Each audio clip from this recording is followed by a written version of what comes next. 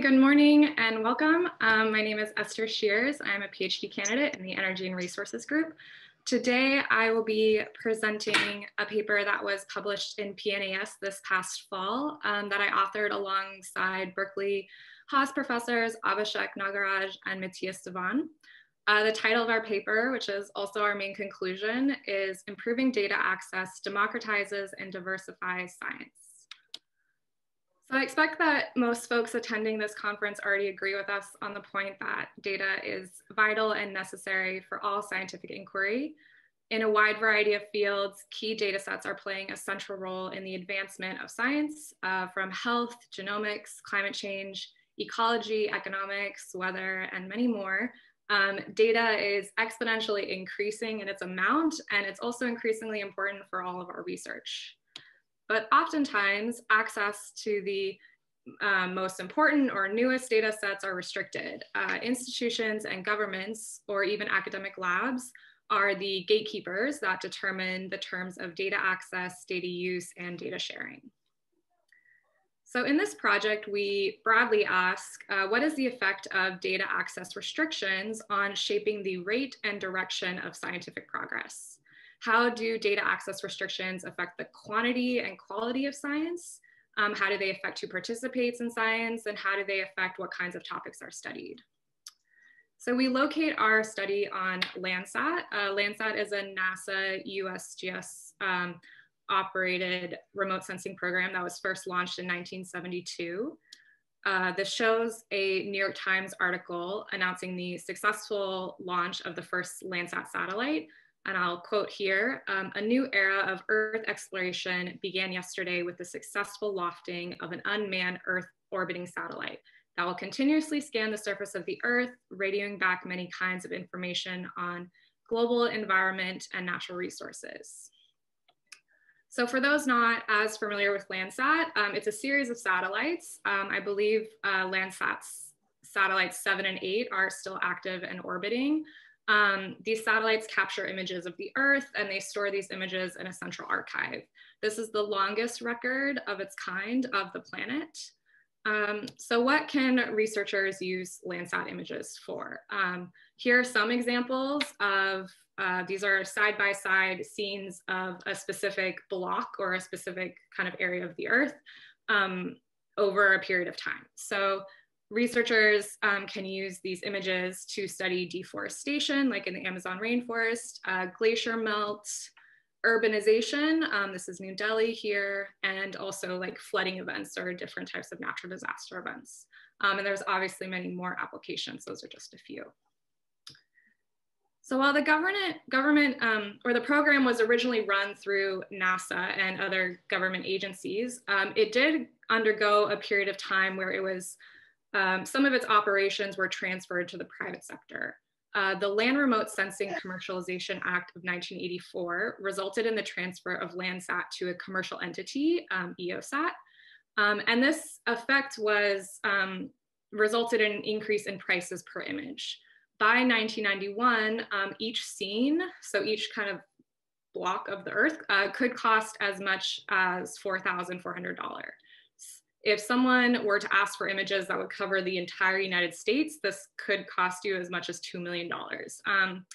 Most people might not necessarily want such a wide or big image of the Earth in terms of area covered, but most researchers want more than one scene, since the most common application of Landsat data is in change detection. So scientists were also not allowed to share these images with any collaborators as well. But this period of private provision was repealed in the early 90s with the Land Remote Sensing Policy Act of 1992, which went into effect in 1995. So Landsat was transferred back to NASA and USGS, and as a result, data was made available at a cost of fulfilling user requests, and free sharing for non-commercial and scientific use was permitted again.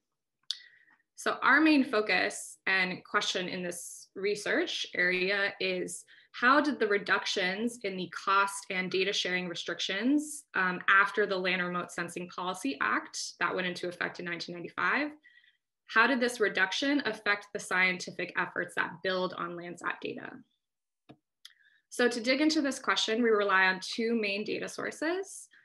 First, data on academic publications. So we built a data set from Scopus of about 24,000 publications by 34,000 authors from 1974 through 2005 that refer to Landsat in either their title or their abstract.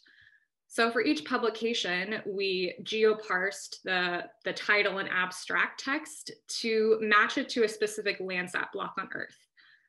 We also did this geoparsing process for the authors' institutions as well. So for each publication, we have data on the study location, so what these images or what the paper was studying, and also the author's locations as well. So this is one example of a paper that's included in the data set. We would run the title, the author affiliations, any keywords, and the abstract through this machine learning algorithm that would pull out any type of place. And then it would give us the lat long, and then we would take that data and match it to the respective Landsat block.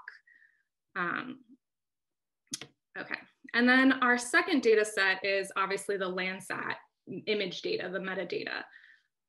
For the 12,577 blocks that cover Earth land masses, we have Landsat image data. So for each block over our study period, that goes up until 2005, we have record of all the images taken by a Landsat satellite. So which satellite, what date the image was taken, the image quality, so how much cloud cover was there, and a few other measures as well. So this shows a fairly old record of one of the earlier Landsat satellites back in the mid-1970s. It shows where the images were taken. So you can actually see how in the earlier days of Landsat, it wasn't taking pictures continuously. It was taking pictures of just certain parts of the world. So there was this variation in coverage in terms of how many images would be available of a particular area. So from 1974 through 1985, when Landsat costs started to increase as a result of the commercialization in 1985, we compiled image counts of all the blocks in our study. The median image count is 18. So for every block, the median amount of images taken would be 18. So this map shows that by 1985, which blocks had above median coverage, and that's the blue, and which had relatively lower Landsat image coverage, and that's the yellow. We're going to use this coverage kind of variation and this distinction to set up our control and treatment groups for when we study what happens in 1995 when the costs of Landsat data access start to decline. So I'll revisit this in a second. So the theory, the economic theory behind the different outcomes of what could happen when cost reductions and access restrictions go down is kind of explained out here. As costs decline, we could see either an increase or a decrease in the total publications that use Landsat.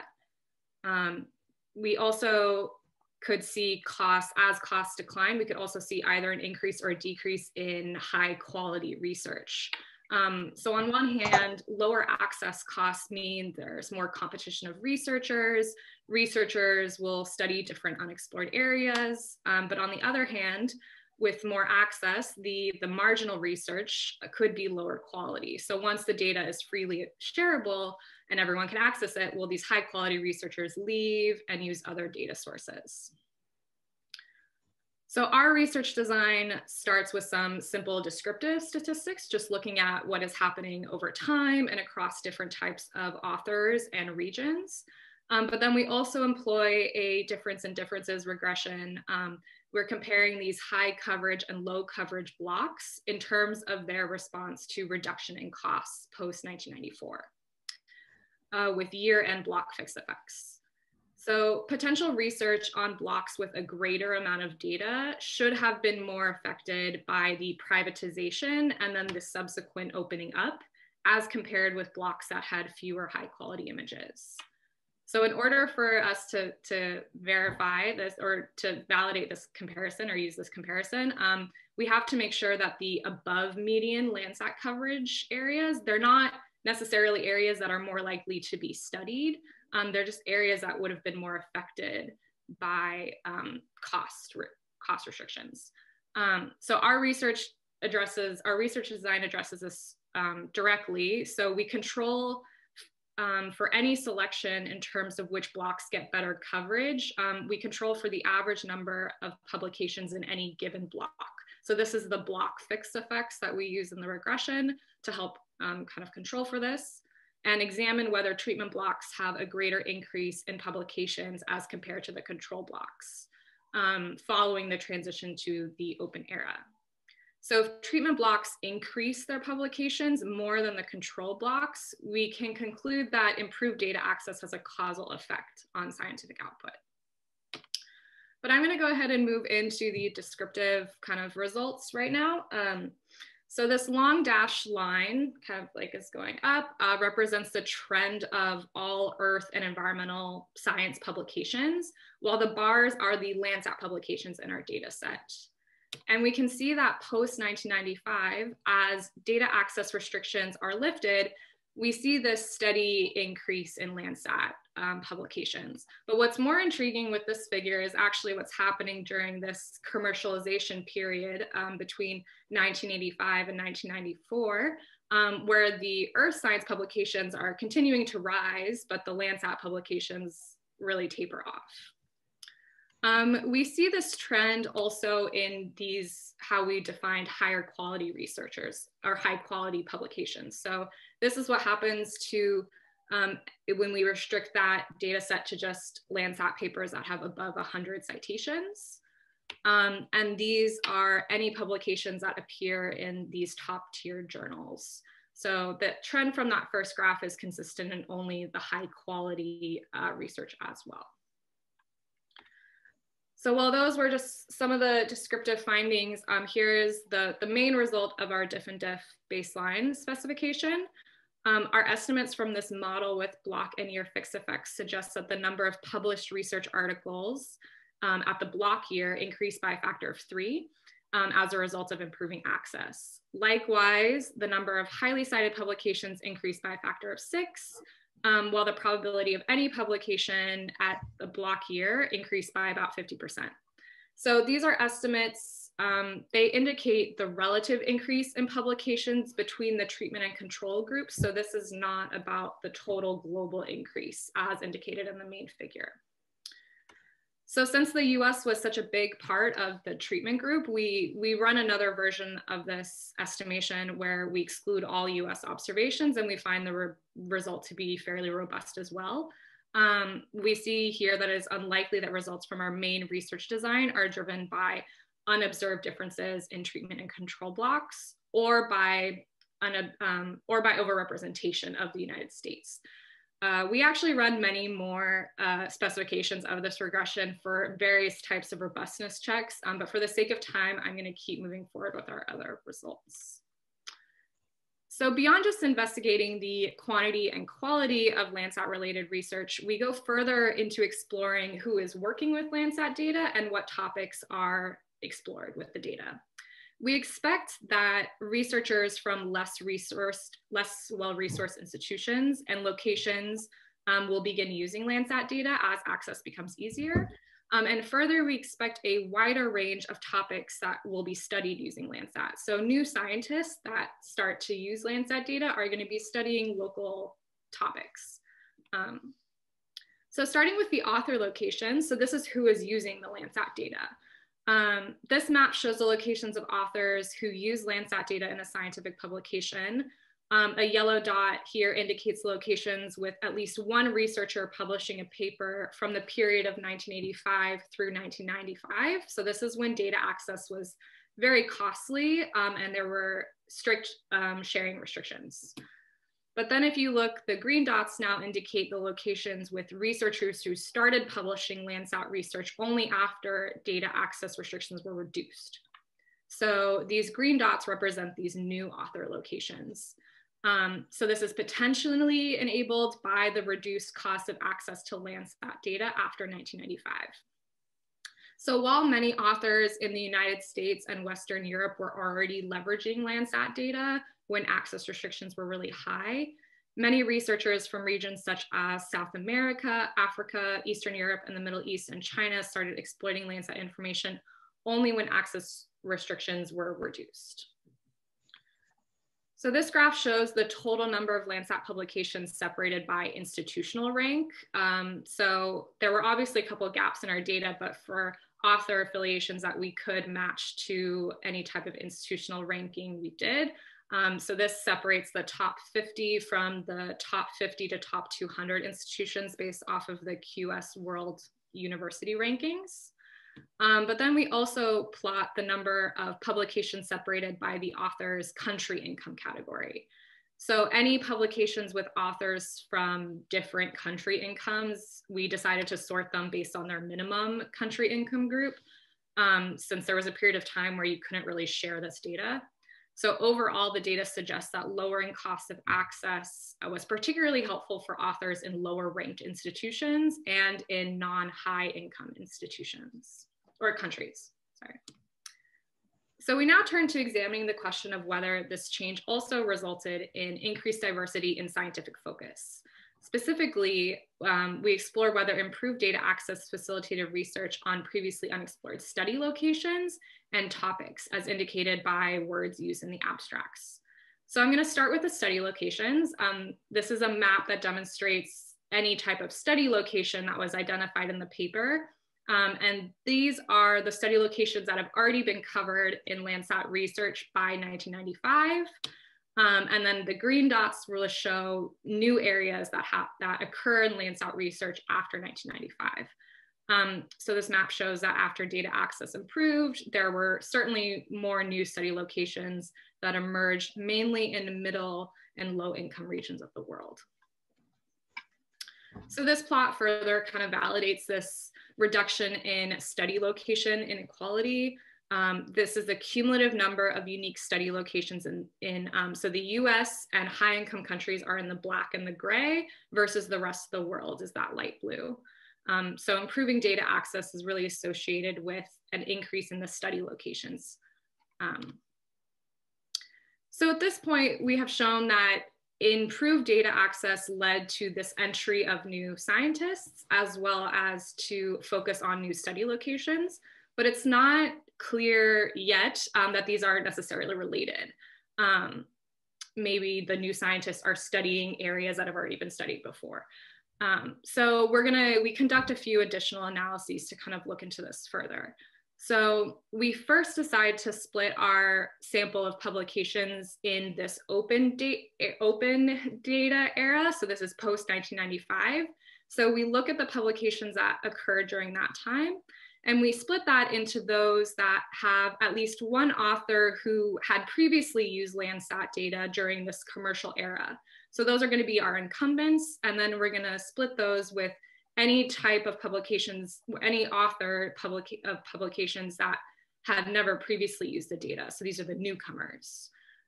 So then we calculate whether new study locations were introduced mostly by newcomers or incumbents to using this Landsat data. And we find that newcomer publications introduced roughly 3,900 new study locations, while incumbents introduce roughly 1,900 study locations. This difference is partially driven by publication volume increasing over time, but even if you adjust for this difference, the newcomer publications are still 15% more likely to introduce a new study location. So if scientists are more likely to be from different parts of the world and they have a variety of different research interests, it's possible that they use Landsat data to examine previously unexplored topics. For example, a Chinese researcher using Landsat is not only more likely to study a region in China, he or she are also more likely to focus on questions of relevance to a local context. One example in our publications data was a paper of a Chinese researcher studying an infectious disease spread from a local freshwater snail. So that's one paper that we found, and Western scientists in the past might have ignored this topic. So this graph plots the introduction of novel words in the abstracts that we find by calendar year. So any new words that we're seeing. So while the introduction of novel words was kind of decreasing when the data sharing restrictions were in place, there's a large increase in the number of unique words in literature after 1995. So this trend is suggestive of an expansion in the scientific focus towards a more diverse set of topics and fields. And the last thing I'm going to share before wrapping up is, while data do suggest that newcomers introduce more novel words than incumbent scientists, it's not obvious that these words represent meaningful new research topics. So to address this concern, we measure the semantic relationships between newly introduced words and examine the internal consistency of these words. So we use word embedding models to examine the vectors of words introduced by newcomers and incumbents. So for each word, we identified 5 words closest in this embedding space and compute the average distance between them. So for example, if we observe the term tree, our method would classify it as being more related to forest than another word like glacier.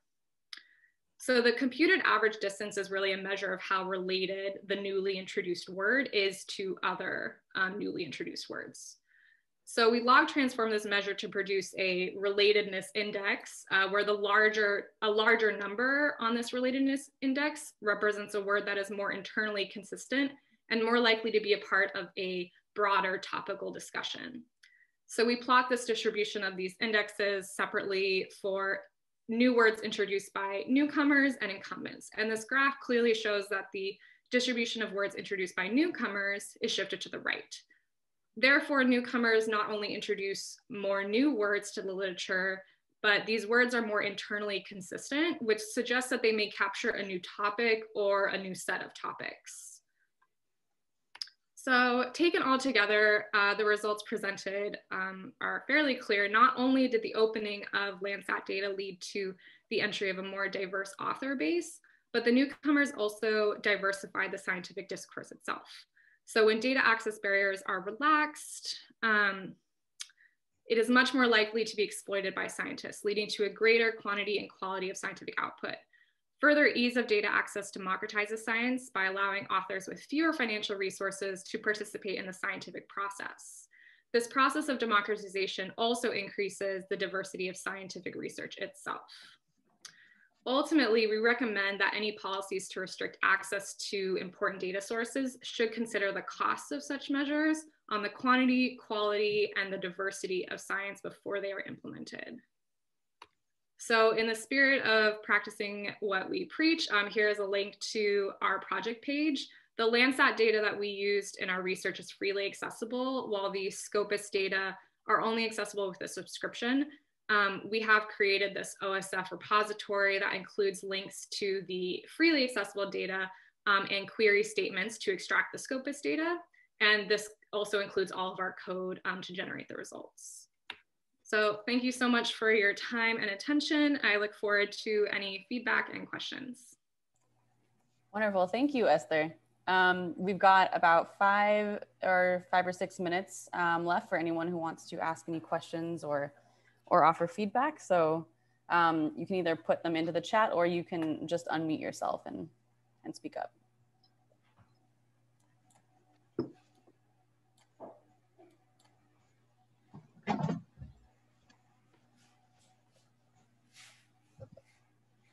Let's see. Could I ask a question about what sources of data are now used? I mean, is Landsat now a bit out of date compared with Google Earth and Microsoft AI for Earth, or is it still absolutely central to all the thinking in climate science?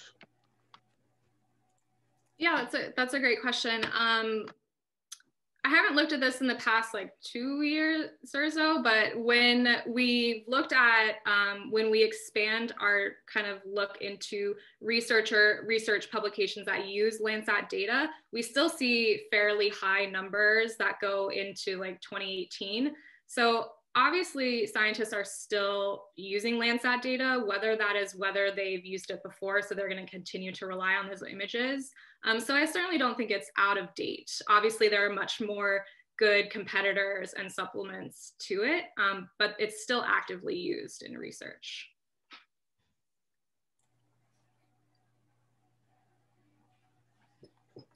Hi, Matteo. You're unmuted. Would you like to ask a question?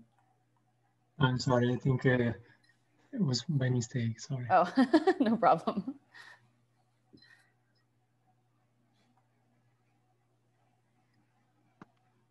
Well, maybe a second question. Going back to your very early slide where you showed that basically data has exponentially increased in the last few years. Yeah. And, you know, I think some people say that, you know, maybe 95% of data is new in the last 6 or 7 years.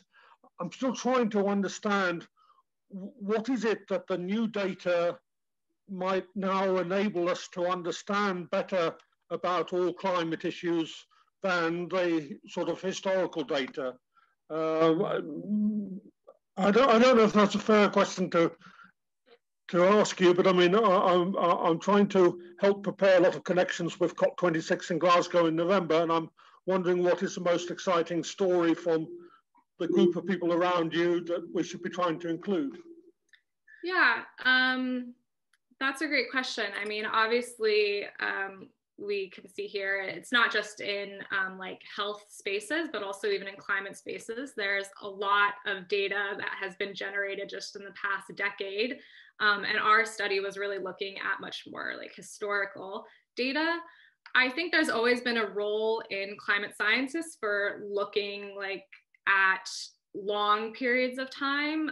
That's sometimes like a better way of looking at like a historical progression, or to really put in perspective the rate of change that we might be seeing in all this new data.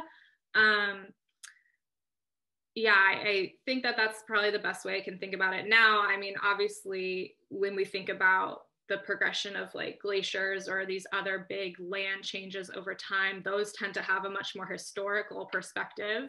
Although climate scientists now have such sophisticated models and data sources that they can certainly be making these types of conclusions on very like small scales, but I do still think there's a role in putting it into a broader historical perspective.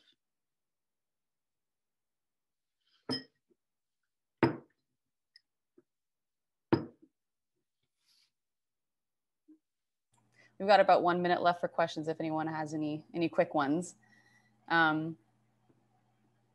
Otherwise, we can move on to the next one. And if you think of one later, or if you want to keep the conversation going at a different time, the Slack channel is open, or you can continue talking in the chat.